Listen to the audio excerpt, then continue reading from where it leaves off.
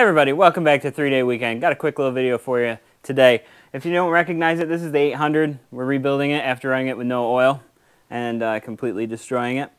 Working on the rebuild and ran into a little bit of a problem with a bent valve. Let me show you that real quick.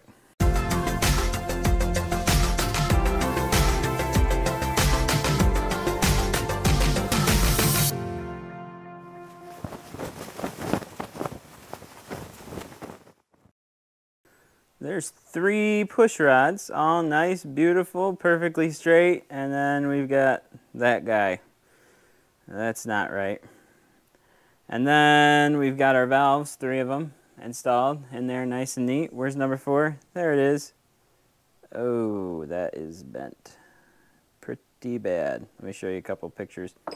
So we're putting this engine together and just turning it over to prime the oil pump, and heard something hit and stopped and found the bent push rod and the valve.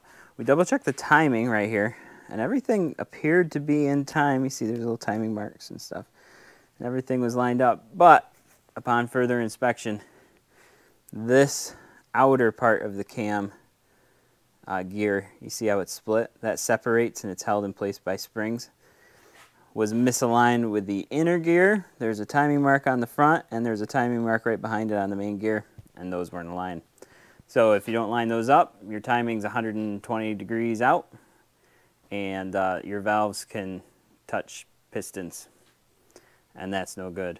Fortunately, this valve survived and is not bent, so we only lost 1 valve, 1 push rod. But a little public service announcement for you.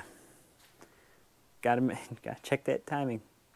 So I know it was a quick one, but thank you so much for watching. I really appreciate everyone who watches, everyone who subscribes. Click our little subscribe button right here. Be sure to check up on our latest videos, and I hope to see you again right here on 3-Day Weekend.